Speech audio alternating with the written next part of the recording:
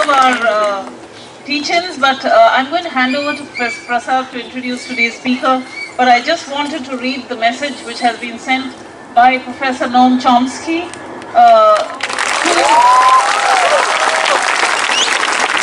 the Vice Chancellor directly. And it's very short. I'll just read this statement of his. Or rather I should say his question. Many of us remain very concerned about the crisis in JNU, which was apparently created and precipitated by the government and university administration with no credible evidence of any seditious activities on campus.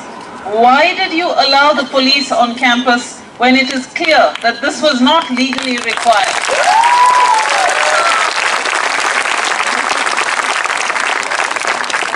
Thank you, ma'am. Professor GJV Prasad, please introduce today's class. And today's speaker. Olaga Taimari Nalandre, Ungalarakam and Vanakam. International Mother Language Day. Namaste. Vanakam. Namaskaram. Good evening. Salam.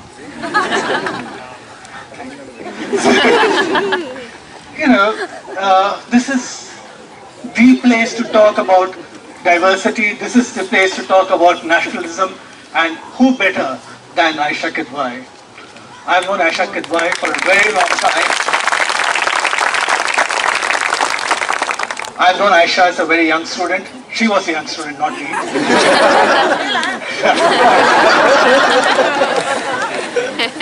And Ayesha was always this bright, this sharp, and with a great sense of humor. A great friend to friends. And I take her word, but you won't know it. So Ayesha, has many aspects to her. The latest aspect, I shouldn't say the latest, one of the new aspects to her is as a translator. Recent aspects. And she's translated in Freedom Shades, so she's got a book on Therefore and Partition, and she actually puts herself in the midst, in her family history, a history that struggled for the nation. A history where they chose India and chose to fight in spite of personal tragedies which were brought about by partition. To teach us, and to call us anti-nationalists, to tell us what nationalism is, to teach us nationalism, is so idiotic. It's pathetic. So I'm so glad that Ayesha is here to speak today.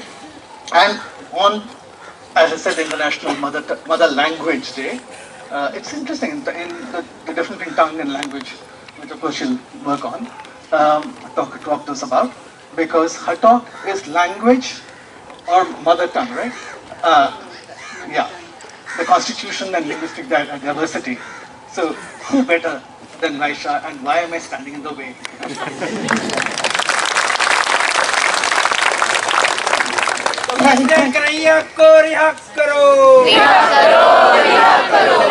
charge, वापस लो 124 को ध्वस्त करो Friends, today is International Mother Language Day. This day, which was adopted by the UN, first mentioned in 1999, and formally adopted as a day to be celebrated across the world from 2008. This year's theme is the importance of mother tongue education. In a university campus which is facing sustained attack and great travails and great resistance, it is important for us to remember why, or even to understand if you don't know it, to remember why this day and why this particular month. This has to do with, the story has to do with neighbors of ours, Bangladesh, when it was East Pakistan. In March, I think 1950, the West Pakistan Parliament decided to impose Urdu upon East Pakistan, which is now Bangladesh. On this day, for the next 2 years, there was a huge agitation building up. Opposition kept on growing. And on this day, on the 21st of February, which is known in Bangladesh and in West Bengal as Akushe, the 21st. On Akushe, there was in Dhaka University a call for a demonstration. And just as we saw in the days just past, people started pouring in. And the demand was, we want to honor our mother tongue. We will speak only in our mother tongue. The Vice Chancellor, who's better Vice Chancellor than us, rushed down senior professors and junior professors and badly behaved professors, all rushed down, tried, and there was a big clash. Police firing happened, 5 students were killed. And from that day began the Bangladeshi resistance. This story has been told today again by Ashish Kidwai in the Hindu.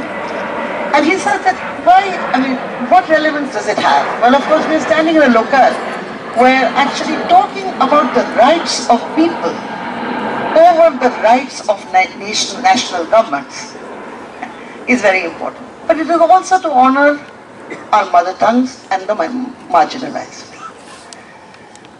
Turning to India, around the same time, just 2 years before that, the Indian government and the Indian Constitution of India was adopted. And in our constitution, there was great importance given to the mother tongue. Article 30, Article 350A gave right to the instruction in the mother tongue.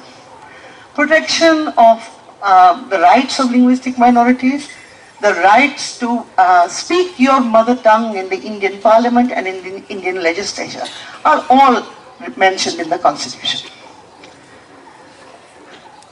How many mother tongues are there in India? How many of you know? How many languages are there in India? How many dialects are there in India? These are questions which, if you say 700, then you're very well informed, because actually the Indian state does not know. It does not know how many mother tongues are spoken in this country. It doesn't. It certainly determines what languages are. And of course, dialects have no mention. India is a country that has lived in this linguistic ignorance.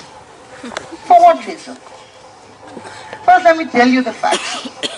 As we know them, because the last time the government mentioned them was in 1962, where it actually listed what were the mother tongues in our country. And it's at 1652. Now imagine a state which has to deal with the fact that this constitution, this pesky constitution of ours, has said that every citizen has the right to education in their mother tongue. 1652 languages. And forget about the title.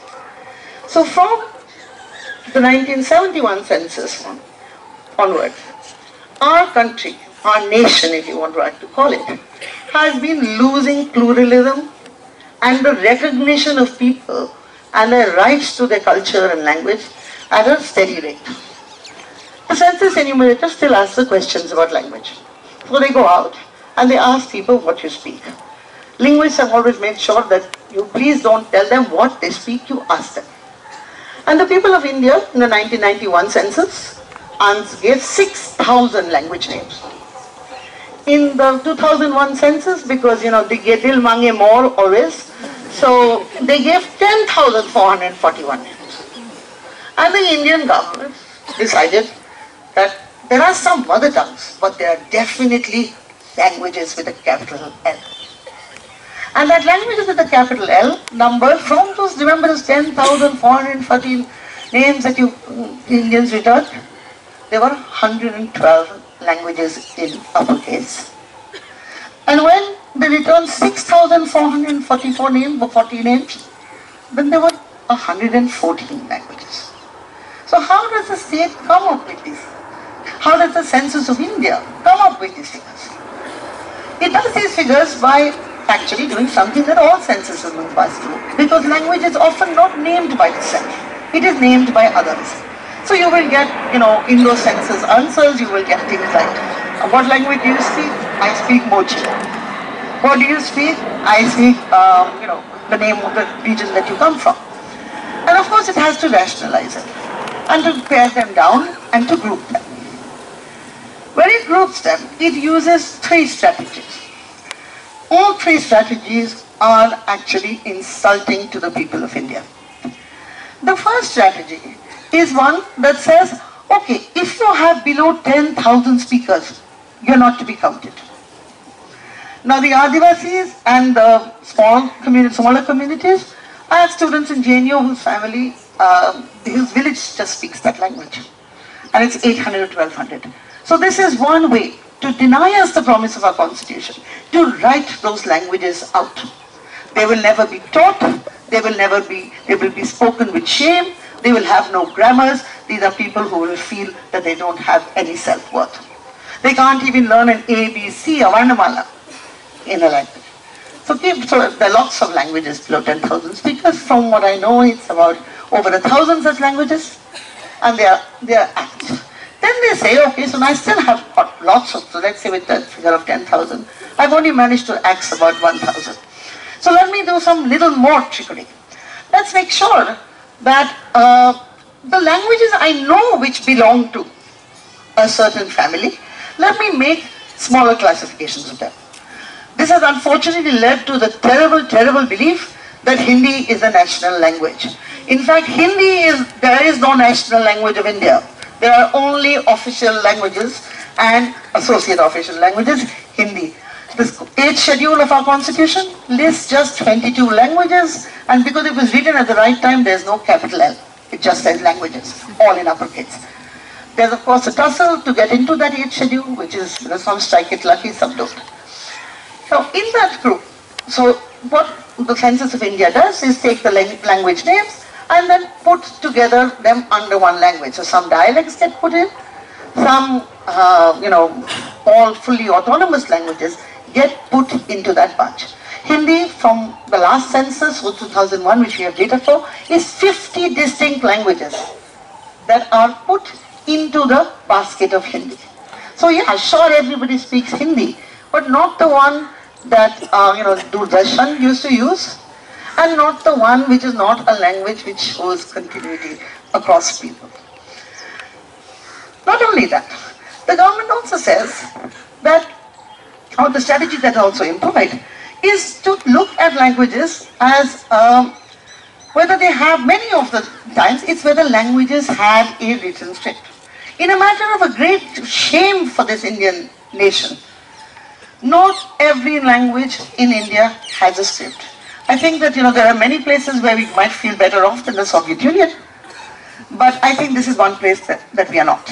Because in the Soviet Union, which had thousands of languages, every language was given a script by 1925. And we are here in 2015, and there is no way to write many, many languages in India. Why this tension? Why this tension? This artificial categories of languages with an uppercase L is a betrayal of our constitution.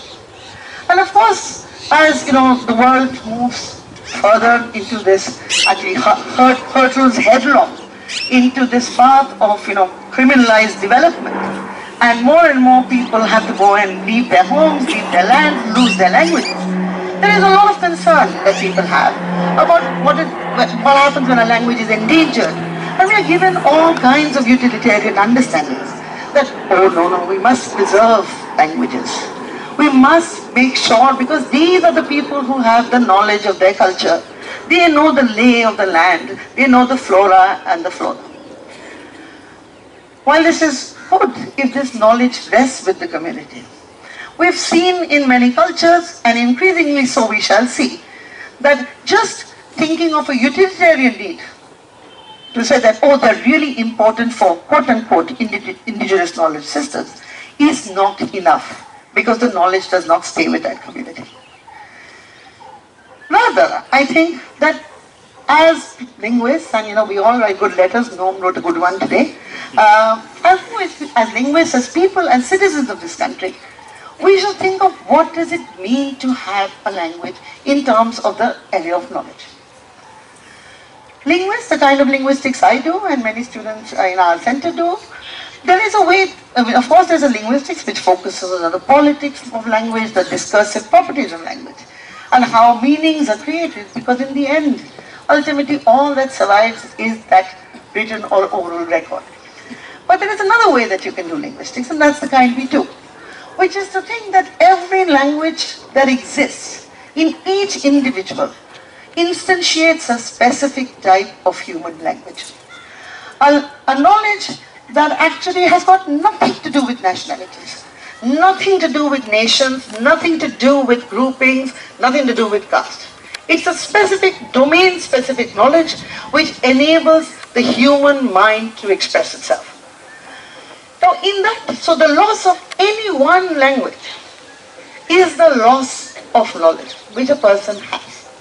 And if we stand here today in a university, what are we talking about? Of course we have a current crisis, we'll win it, no problem. But we might have one such crisis. But what do we want to leave behind?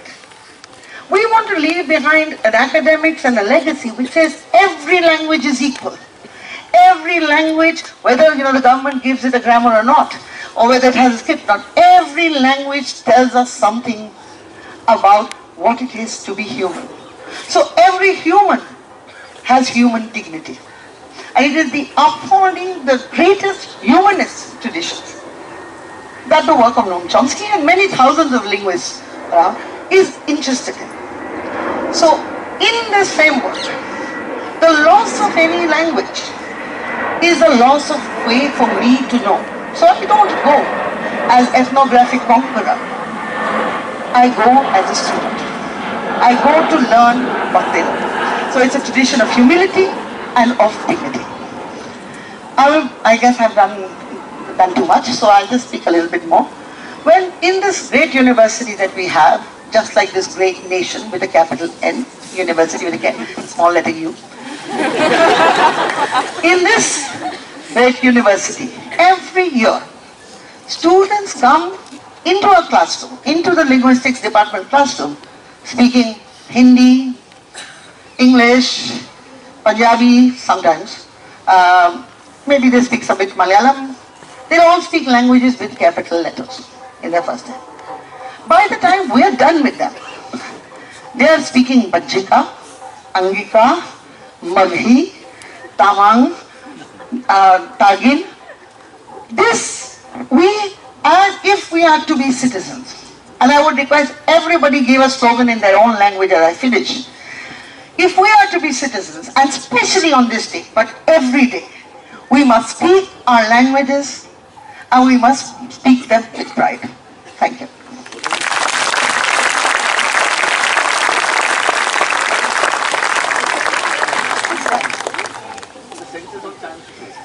So I'm being told by popular demand to tell you how, we should really not think of the senses as actually telling us anything about who we are. The definition of mother tongue in the Indian census is one that says that it's a really deep definition. So it says, what's your mother tongue? Language spoken to you by your mother. It's a government definition. There's an and, or, and if so, and what. So, or a language spoken in the household if you're a deaf mute. Okay. This is the definition that's the first and last time, I think again in 60s, they defined it. Now, very interestingly, one has to be really worried about the health of many communities. So if the census is every 10 years, and so, what is the reproductive possibilities that you can have? Remember, it's a language spoken by your mother, or the people around you if you're a deaf mute. Between 1971 and 1981, the reporting for Sanskrit grew by 6,000%. I think we have to feel really sorry for the women.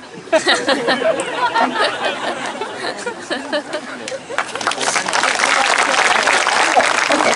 And I would like now, so today we've had a really very good day, watching a series of films on cultures that we should learn lessons from. By the way, no self-respecting person from the northeast comes back and says, I speak Manipuri. They all come and say the names of the languages they actually speak. So you will find many, many languages in much, much more variety. Today we've had the pleasure of watching 6 films by Tarun Bhatia, who's also kindly agreed to speak to us.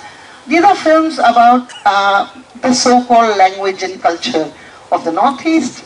And what we've come away with is this incredibly plural, beautiful, living culture, which does not get fixed, which escapes museums, which is of the people tied up with practice and constantly changing.